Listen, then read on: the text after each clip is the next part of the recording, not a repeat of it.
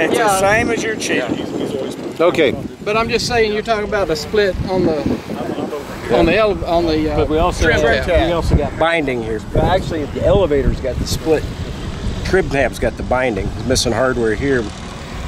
But this isn't lined straight. And the trim arm is getting pretty good. It needs to be short. Yeah. Okay, that's something I've never seen before. It's just, those things just bent to shit. Okay, I can pretty well tell you what happened.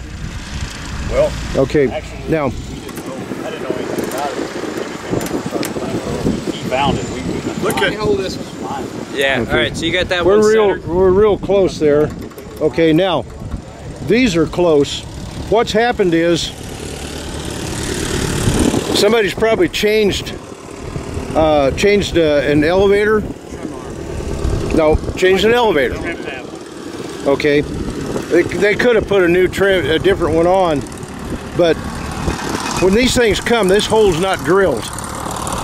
You have to drill it on location to align the thing. So what's happened here is they put this thing on, and this thing was tweaked.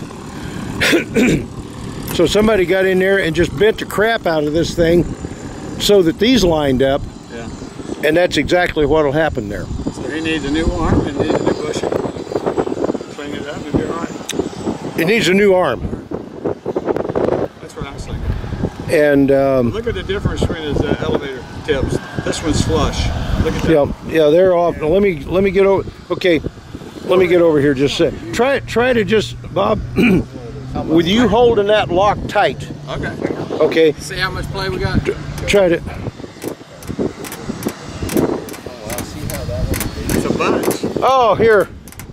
Okay. Here's the problem right here. Look at this joint. This thing's been repaired. It's been jointed in there.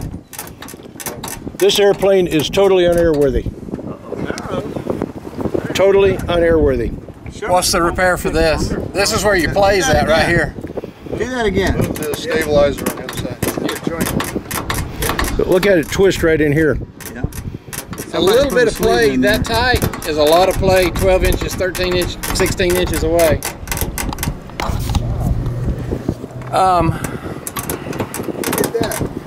Is this from the oversized? No, that happens here. This somebody, was a repair to the... somebody has jointed this thing. They put a piece inside of it and put another piece over the outside. Probably the hole was elongated, so they tried to fix that. Are we getting any movement right here against the bolt? Or is all right here on this? This one and this one are disassociated. And all of that's a pop rivet instead of a solid rivet, ain't it? That's a Cherry Max. Okay.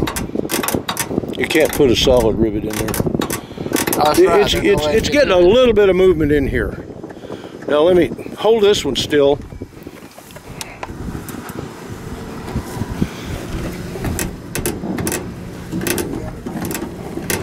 It's moving up there.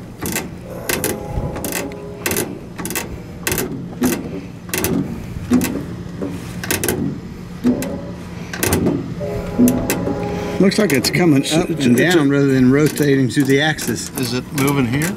Well, yeah. See, this thing pivots here at this point. Yeah. So yeah, it's going to move up and down. But if that hole's elongated, the hole's elongated. This would shift inside of this, and it's not doing that. Okay. Okay, this needs to go up to the shop. What's the cure? What's the cure? What's the cure? Well, for right now, probably taking this elevator off, drilling these rivets out, and I don't know whether Roscoe's got them, but put the next size oversized rivet in them. But this needs to be bonded and riveted, and that's actually not a legal repair right there. That should have a 337 done on it. Technically, it should have field approval. Or replace the elevator.